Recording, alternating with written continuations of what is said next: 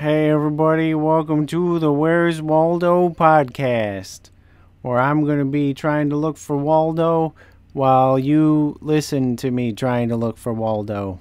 We got some people walking up the mountain, and that guy had a red shirt, but that's about it.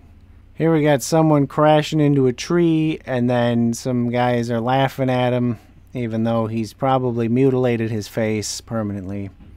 But this guy, he's wearing blue and yellow, so he don't matter anyway.